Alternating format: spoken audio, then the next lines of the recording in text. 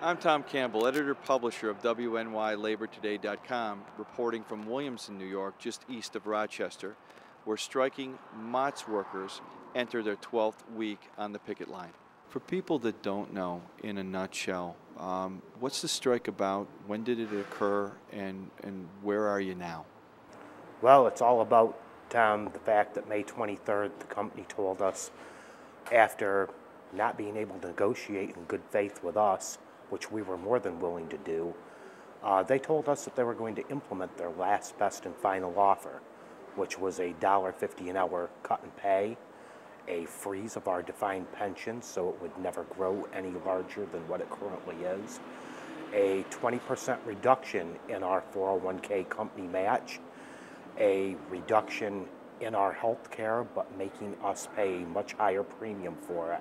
Now, if the company was asking for concessions, as you just outlined, are they in bad shape? Do they need it to stay alive? Absolutely not. This company profited, after all bills were paid last year, $555 million. This Williamson site alone profited $50 million of that $555 million. Their CEO just received a 113% increase in pay. Doesn't make sense to me. With the numbers that you just outlined, wouldn't it be far easier and far less costly to sit down and work out a fair and equitable agreement with Local 220 rather than go through a strike? Most definitely, because right now they're currently not only hurting the facility, they're hurting the Mott's brand name, and they're hurting this community of which this company operates in. You were telling us off camera that the capacity, the manufacturing capacity here at the Mott's Williamson plant is down drastically. Can you tell me again what those figures are? Definitely. When we came out on strike, we were operating at approximately an 87% efficiency level. And since we've been out, they have dropped down to approximately a 12% efficiency level. How are they making it? Your workforce is obviously on strike. Are they bringing out-of-town workers? Are they hiring scabs? Yes, they are. They have ran ads in the Rochester paper, the Syracuse paper, advertising for full-time temporary workers. And they have done this locally. They have brought them from out of state. They're trying to do it any way they possibly can. The bottom line here, Tom, is the fact that we're not just general labor canning factory workers. We are a skilled labor workforce of food processors. Here in Western New York, the Mott's name is quite well known. What would people see if they went into a local grocery store that had been made, produced here, and shipped out through Western New York? What will we see? Give us some examples. Right now you're going to see empty shelves because they are unable to take and produce like we were producing. Our workforce was producing plant-wide sauce and juices, 40,000 cases a day. Right now, they're producing approximately 6,000 cases a day. If we were still in there, they would see full shelves full of very high-quality product that every one of us is proud to put that Mott's name on. Well, if capacity is down from 87% to 12%, and at a full workforce producing 40,000 cases a day, I can't even begin to think of what that production is. Why isn't the company coming back to the table and attempting to, again, to work out a fair and equitable agreement? Their main goal is to break this union.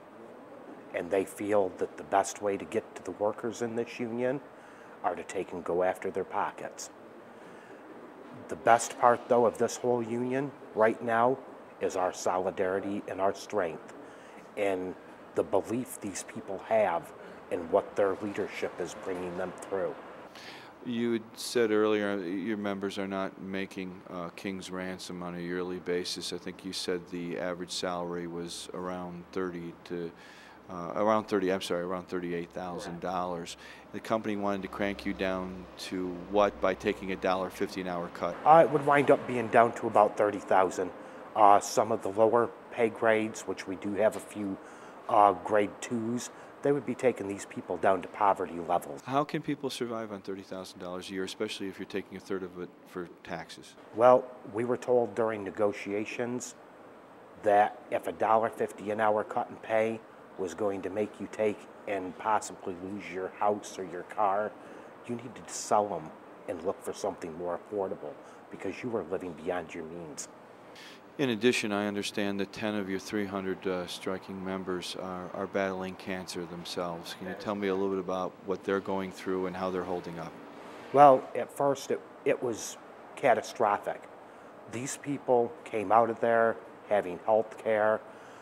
The company had no allegiance to their conditions whatsoever, and they automatically discontinued their health care once we went on strike. Our international came through, and for these people that are on this chemo treatments and life-threatening medications that they need, our international paid for their COBRA so that their health could be maintained. With all this said, what's been the reaction of the Wayne County community as well as the union community? What kind of support are you getting? The support is overwhelming, Tom. We're basically on a daily basis, sometimes weekly basis. We're getting food donations, monetary donations, water, ice, any kind of a need that we may have. The churches and local food banks are reaching out to us, helping people that need the food donations. The state police and the Wayne County sheriffs, they are showing us such support, and they have come right out and told us that they have never seen such a peaceful and more meaningful demonstration than what we are portraying right now. When you first went out on strike on May 23rd, it was more of a local story, a local picket strike, contract problem. But this has blossomed. This is something much, much more, isn't it? Yes, it is.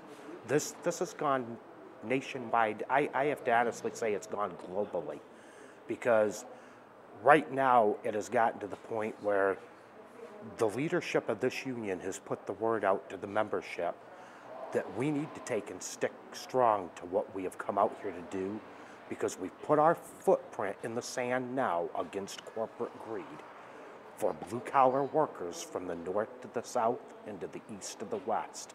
And we need to convey our message and make everyone believe, whether they're union or non-union, Tom, the importance of fighting corporate greed. You have strength in this hand, and you have solidarity in this hand, and you have to put them together and fight corporate greed.